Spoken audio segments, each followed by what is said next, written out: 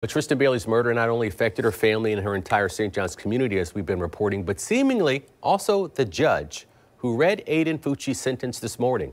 Judge Arlie Smith said today in open court that this case was unlike any other he's presided over, and he offered the Bailey family some very personal advice. After 2 days of graphic testimony, Judge Arlie Smith told the court that Tristyn Bailey's death was particularly troubling because the crime had no motive. He called it one of the most difficult and shocking he's seen in his career, even recounting the details of Tristyn's murder, including her 49 defensive wounds. He also offered the Bailey family some personal advice. I have been through these types of proceedings numerous times. Sometimes family members hope or expect that whatever the sentence is, that somehow or another that's going to heal or provide closure. And I just want to warn you that it's not how it works.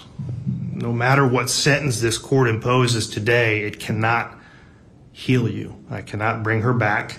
Judge Smith told the family they have a lot more healing to do, saying Tristyn would want them to find joy and happiness again. Some of you testified to the fact that when you learned of her death, that part of you died as well. And what I would suggest is that you fill that void with her spirit and her life that certainly lives on through each and every one of you. Allow Bailey Sunday Fun Days to return to your home. Allow laughter to return to your home, because in depriving yourselves of that, frankly, you're continuing, it would continue to victimize Tristyn, because that's not what she would want. She would want that happiness and the laughter to return, and the joking between her siblings. That's what she would truly want. The judge thanked the family for being patient with the court system and the long legal process over the past 2 years.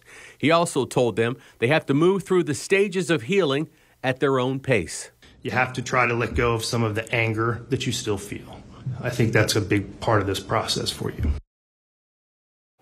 The judge also stated that the circumstances of Tristyn's death caused an enormous amount of trauma to her loved ones and her classmates, which resulted in more mental health counseling than the number of counselors themselves in St. Johns County.